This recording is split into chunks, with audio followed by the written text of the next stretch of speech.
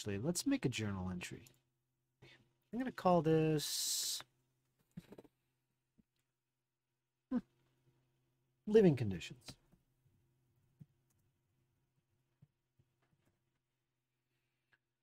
And we'll leave this outside of the other folders. Boom.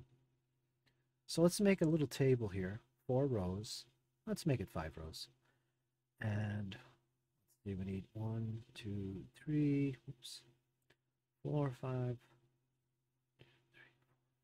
6, 7, 8, 9, 10. Is that the max on here?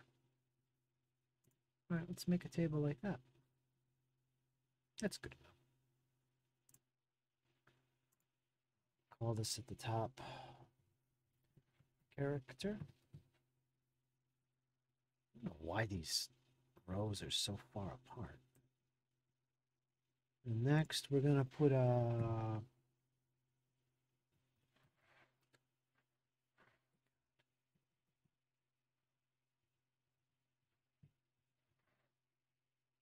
okay.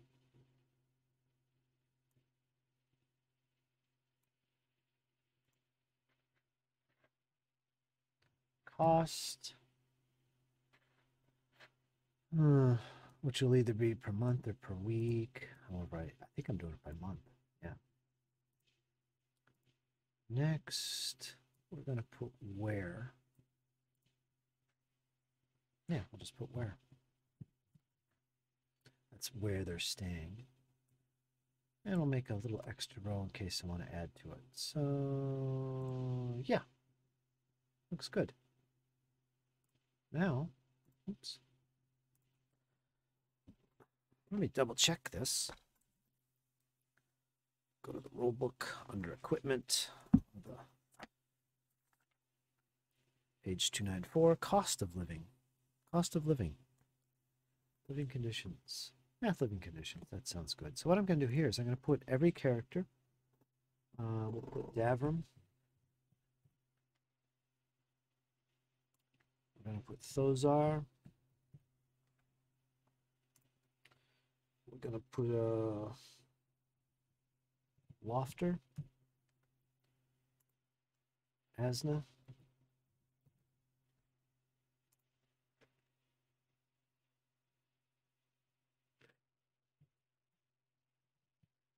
Ramirez.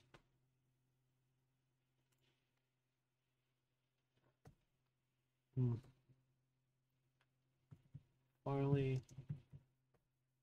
Tell.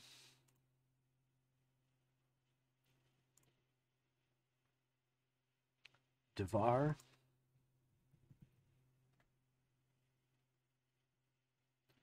Dreskin.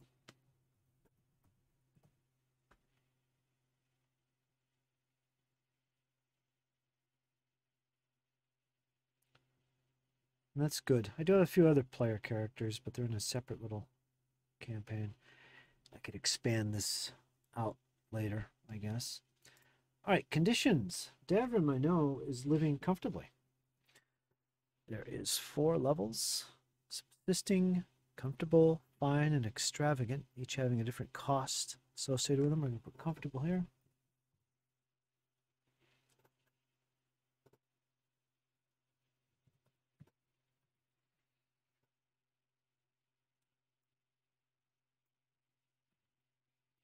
Those are as likewise. I don't remember Lofter. Lofter is actually stationed. I have to think about him. He's not actually living.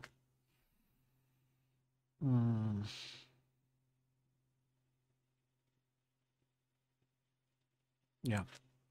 I'll think about that. Asna, don't know. Ramirez.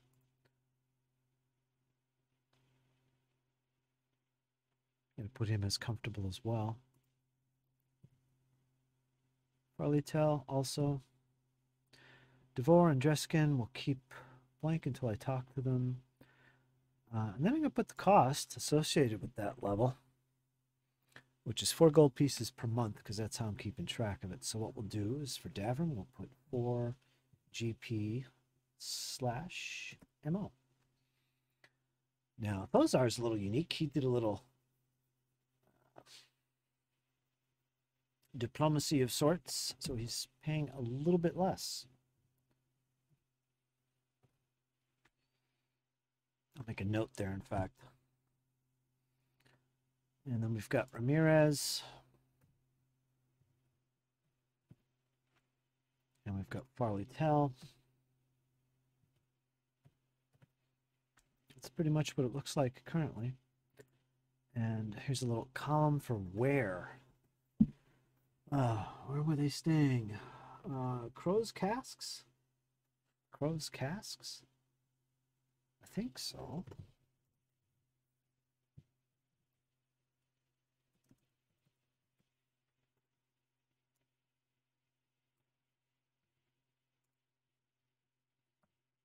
So as those are. Ramirez and Farley Tell. Where are they? They're at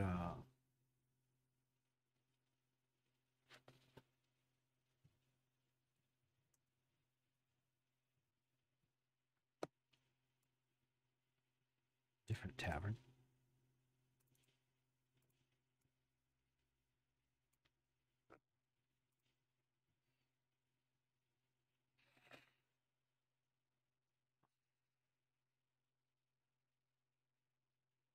I guess I could actually pull that location in here, couldn't I? Just for fun.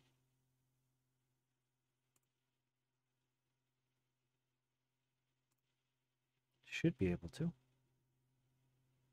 Rowdy Rockfish. Let me see if I can pull it in here.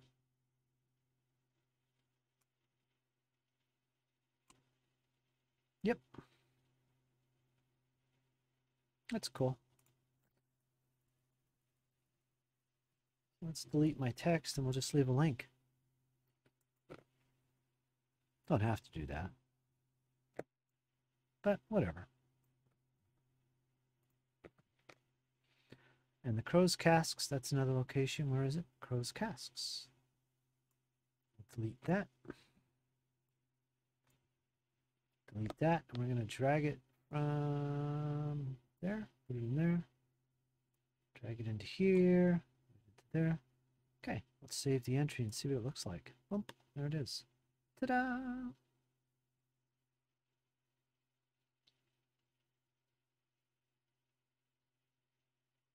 All right, save the entry. Close it. Now, when I go to my, let me close this folder. Tari locations. All these, this is the journal entry area of the Foundry. This is all the journals, like locations in Otari, deity information, domains, abomination vaults, stuff. But also, here's what I just made. Living conditions. This is a little journal that nobody can read but me. I open it, and there it is. That little table that I just made. And it tells me where the characters are staying, how much every month they're paying, and any notes about that. We know that Thozar is living quite comfortably at 3 gold pieces every month, which I charge at the beginning of every month to my players. A little note here, so let me make a note. It's a little asterisk. So I don't want to be in the table. How do I get out of the table? It won't let me. I don't want to be in the table. I don't want to be in the table.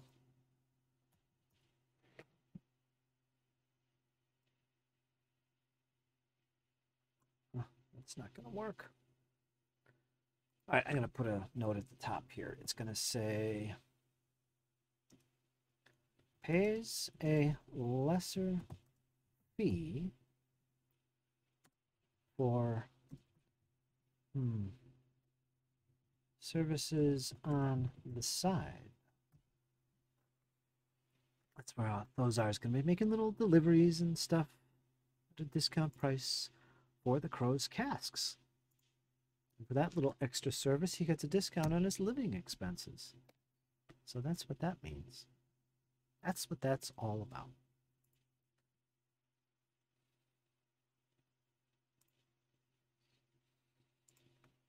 Why is this table like this? I don't want it looking like that.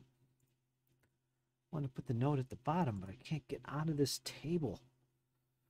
Ah, I'll have to move it around or fiddle with it later. But anyway, there it is. That's a little journal entry that only I can see.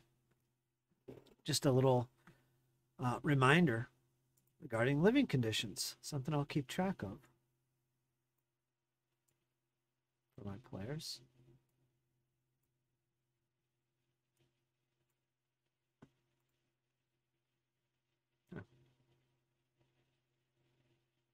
And I've got more players, but or more characters, but I'm not going to add them just yet.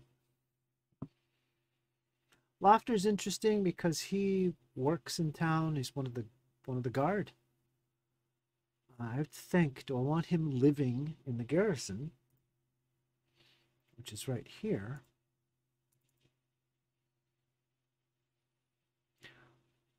Or more likely, do I have him living elsewhere on his own, in which case he would do something like, oh, I want to live comfortably for 4 gold pieces a month. Maybe he pays less, who knows? Because he is a town guard. And maybe he's staying at the Rowdy Rockfish Inn as well. That's something we could think about. There might be living quarters at the Atari garrison as well. I'll have to ponder that.